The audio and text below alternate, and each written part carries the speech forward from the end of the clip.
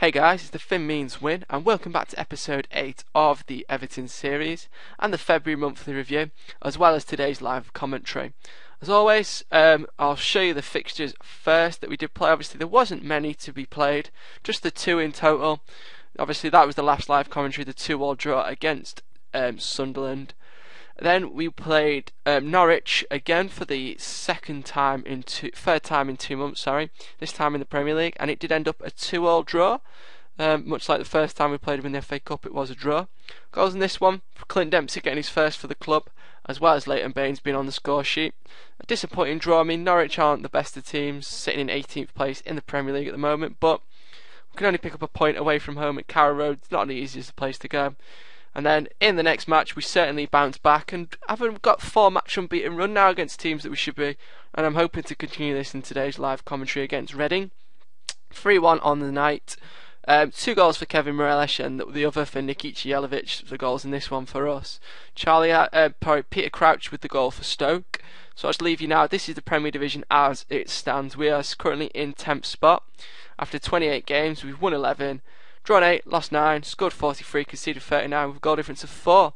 At the moment, we do have 2 games in Liverpool do have 2 games in hand or are above us, but there's only 2 points separating us between them. So we can try and put some pressure on them and maybe see if they can falter in the games in hand. Looking at the league table as a whole, surprising to see Southampton in 7th spot. I don't see that lasting long.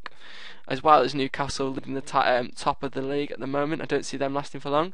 Surprising, no surprises really when you look at the bottom. West Ham, Wigan, Norwich and Villa in and around the relegation zone. To be honest, it's the 3 from the bottom 5 will go down. I think Swansea have done enough just to keep their head above water. 4 points clear of Reading in 16th spot. So it's between Reading, Villa, Norwich, Wigan and West Ham, in my opinion, to go down. So as I've already said, today's live commentary is against Reading. Let's just check now. It's 3 days away, so what I'll do now is I'll pause the recording and I'll move straight into today's match now. So here then is today's live commentary against Reading, as I've previously mentioned. Reading team news today: Gunnarsson is unregistered and Noel Hunt is out of a sports hernia. They're the only players missing for them today. We have no players missing at the moment injury-wise. We do have Darren Gibson, who will be missing out today, though due to fitness. He's still not recovered fully from his injury. Match fitness isn't up to scratch to be in the starting team. Odds, we're the favourite with Sky Bet. We're 4-7 on. You've got odds for the draw of 5-2, and Reading are 4-1 on to win. Reading goal scorers: top goal scorer this year is Hal Robson-Kanu with 12, followed by Pavel Pogrebniak with 8 and Noel Hunt, who is injured, with 6. As you've seen before, Nikica Jelavic leads our scoring charts with 14. So have a look at them today's team selection. Changed things around a bit today. Tim Howard's going in goal. Usual back 4 of Baines, Heitiger, Jagielka, Neville. Fellaini's partnering Anderson in the central midfield, with attacking midfield 3 of Pienaar, Dempsey, Morelos and Jelavic leading the line up front on his own. So let's continue now and submit today's team. And we'll get things rocking and rolling once we've done the tactics, etc. Team talk, you know. Reading's team today, though, is as follows: Federici in net, Ian Hart left back, Kasper Skorks, Pearce and Martin the other defenders, Gunnarsson and Guthrie central midfield, with the wingers in Hal Robson-Kanu, Joey McAnuff, Pavel Pogrebniak and Jason Roberts up front for Reading. So they're going with a 4-4-2. As you can see, Ian Quinn from BBC Sports thinks Reading have found it difficult, and they're going to go with an Everton home win because of the missing Noel Hunt. Key players today for us: we've got Morelos, and for Reading, Federici, who, if he doesn't have a good game, probably will see his side on the losing end.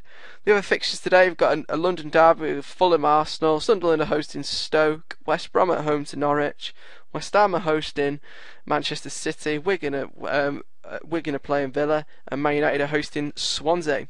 Let's continue to the opposition instructions now, and we'll just skip past that. Team talk now. We're just going to issue some team instructions.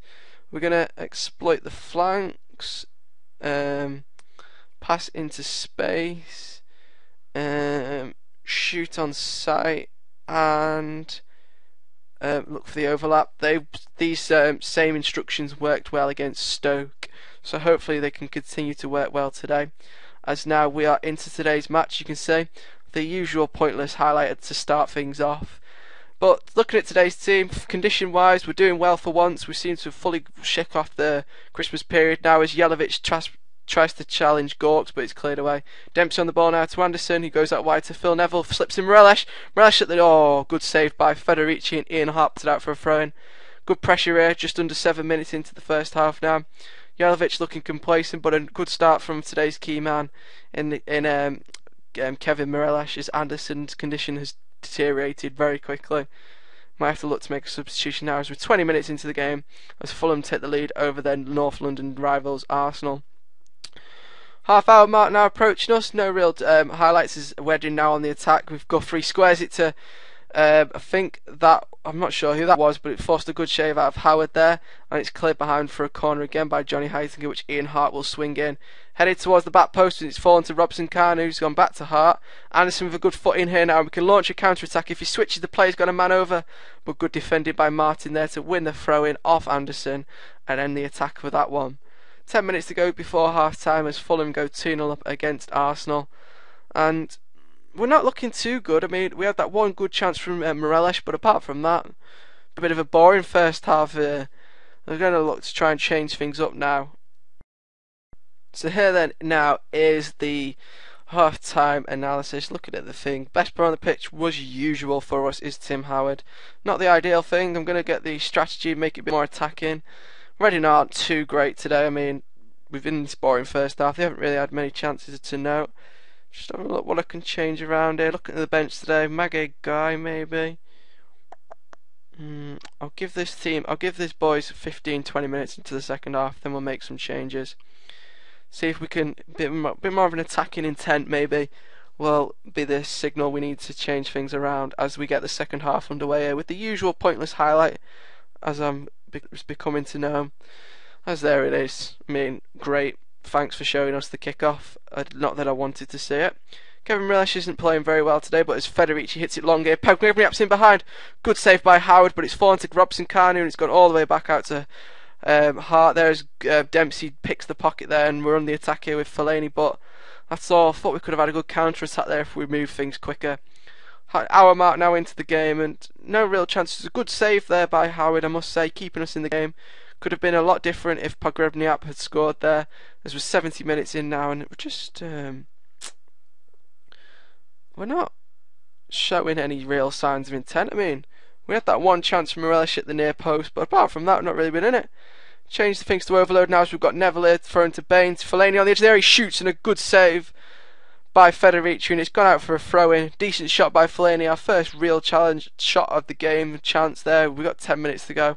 That's how poor we've been today. As usual in the live commentaries, we're just not clicking. We just can't seem to do it when the camera's rolling as Kebe comes on now. 89th minute. I don't see. Look, the boys aren't playing too bad. As Baines throws it to Pienaar. Pienaar on the ball now in the midway half. He spreads it out wide. Phil Neville's not going to get to that in his old age. His old legs aren't getting to that as the referee blows for a full-time whistle. And it's a bore draw in a game that we should have won. Reading is sitting in 16th spot before the kick-off today, and I mean, it's probably helped them, but it's certainly not helped us. We've claimed a point closer over Liverpool, but apart from that, that's it. Now, let's continue out of today's game. As you can see, the other results in this one, Fulham beat Arsenal, Sunderland beat Stoke, West Brom beat Norwich, Man City just beat West Ham. Bit of a thump in there for Aston Villa over Wigan, 6-1. Looking at the league table now, as you can see, Reading has dropped close to the league relegation place, but we're still sitting in 10th spot, pretty comfortably, 1 point close to Liverpool, but now that's 3 games in hand they have on us. We'll continue now to have a look at the fixtures for the next episode ahead. So, as I've already said, not the greatest of results today for us. Could have come up with better. Hoping for a much better performance in the next game against Swansea, but next month isn't easy. I think we have the games against the likes of Chelsea, definitely. I think also we might have a game against Tottenham. Might not be Tottenham actually. I think we've already played them for this return leg of the second round of fixtures. So when the game's caught up, I'll show you the fixture list. Here we go now. I can get the fixtures up and show you the results on fixtures for next month, as Man United did manage to beat our next opponent, Swansea 2-0, goals from Kagawa and Nani. As I've already said, there's the game against Swansea. The month ahead, we've got a game against Chelsea, and I hope you guys are impressed. The next live commentary will be the Merseyside derby against our bitter rivals Liverpool, so I hope you tune in to view that one. I hope it's going to be a very interesting game, especially when we won the last derby. Where was it? It was quite a comfortable victory. 2-1 in the end it was. Good game that was for us, so hopefully I'll be looking for the same again. So that does round up today's episode today, guys. If you do enjoy the series, please leave a like and a favourite, and any comments, put them in the comment section below. And until next time, I've been the Fin Means Win. Goodbye.